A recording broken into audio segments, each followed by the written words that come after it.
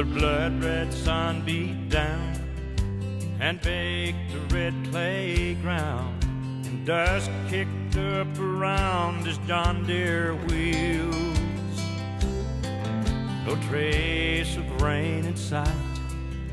Again he'll lose the fight and have to watch his crops die in the fields. They stood there, both in tears. His wife of many years said, "John, you know, I hate to lose our farm."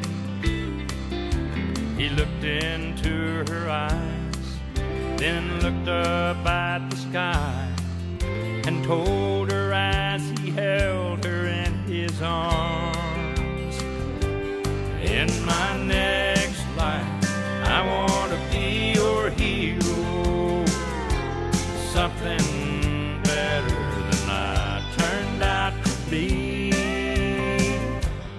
I live this life behind the plow and harrow, but in my next life I'll make you proud of me."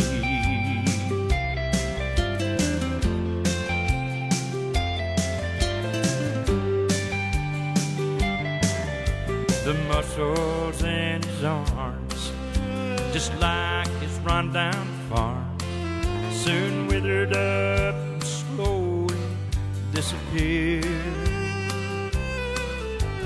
One hard-working man, two hard-working hands were giving up after all these years.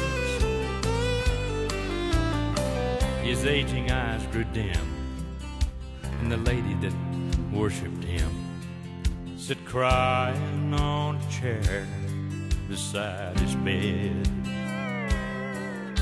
Her hands caressed his brow. She said, "It's all right now." And as he slowly slipped away, he said, "In my next life, I want to be your hero, something better than I turned out to be. I've lived this life behind the plow and harrow, but in my next life I'll make you proud of me.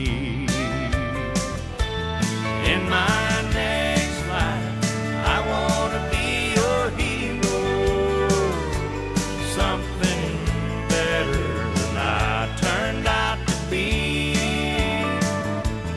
I've lived this life behind the plow and harrow, but in my next life, I'll make you proud of me. In my next life, I'll make you proud of me."